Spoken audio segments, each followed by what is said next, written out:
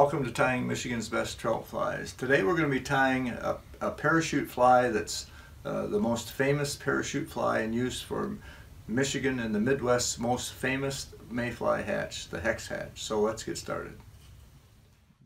We're going to be using a size 6 3x long hook. Now that's a big hook, but these are huge mayflies. Some of them measure as much as 1 3/8 inches, excluding the tail. So a 6 3x actually is an average size hook for this hatch. So we'll put that in the vise, and I'm going to be using some 3/0 yellow monocord. And I'm going to cover the shank with that thread, take it all the way back to the bend to start with. And we're going to attach the beginning of a trailing shuck at the bend of the hook. Right about there, and our tail, or this portion of the trailing shuck, is going to be made out of a clump of pheasant tail. Now this is a pretty good size fly, so we want a pretty good sized clump of pheasant tail in order to imitate that trailing shuck, maybe something like that. We'll just cut it off and then make sure that that's the length of the hook, not the shank, but the entire hook. And we'll take it back to here and secure it with a couple of wraps. And then take our thread forward. We're going to tie on the body of this fly right about here. Now the body of this fly is going to be made out of deer hair. Now we use light tan deer hair for that. I've got a section here that we can cut a section out of that. And don't be too worried about the tips on this, whether they're even or not, because it's just going to simulate a part of the trailing shuck back here. So take a nice section of that deer hair like that.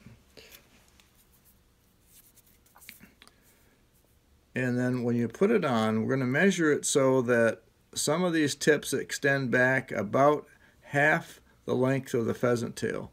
So you can switch hands now, and you want to bring it up to where you want the body to be tied in, maybe right about there. When you get where you want the body tied in, just hold it off and then trim that flush.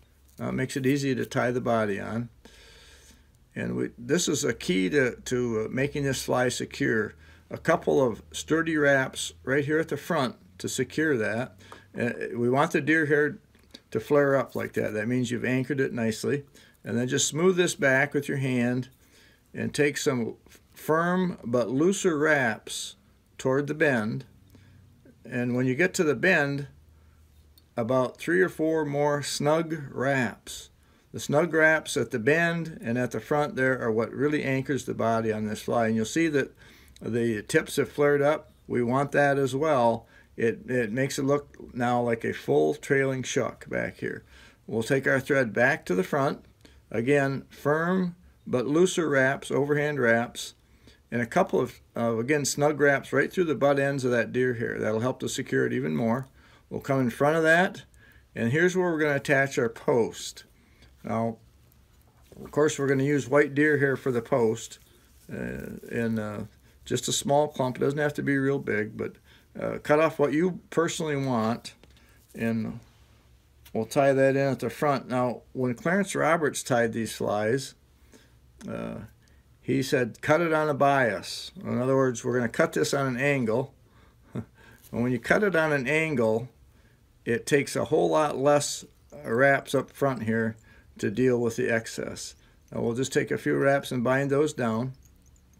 And then a few wraps in the back toward those butt ends that were sticking up, the deer hair body. That firms it up, and it makes the deer hair stand straight up, just like that. I'm going to stop right here just for a minute, because this fly is oftentimes referred to as a giant Roberts drake. It's a Hex Parachute, and indeed, technically, it is both of those things.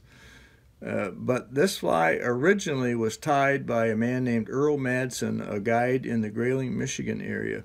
He was the first person ever to use a deer hair tied parallel to the shank.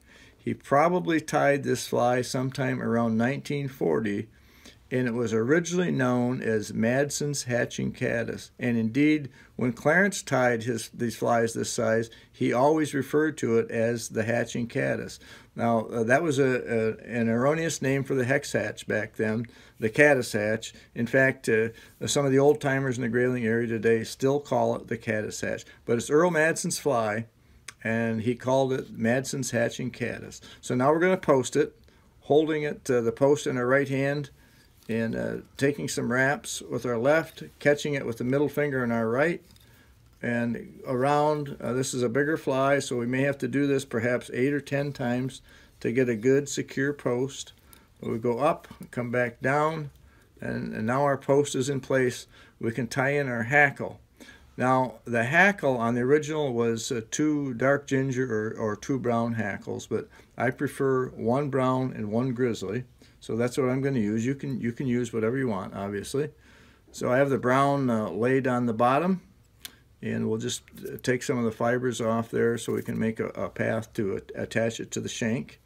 Take it behind the post, and with a few overhand wraps, attach it snugly to the shank.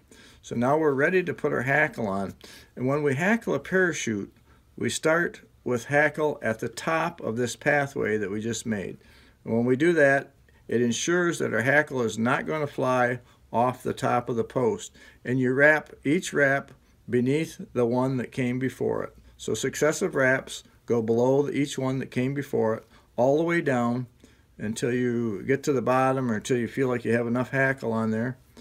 Maybe 5 or 6 times, and now we're ready to tie it off. Snug it up, wiggle it a few times, make sure it's firm, and just hold the hackle back out of place with your hand like that. A few wraps will secure it.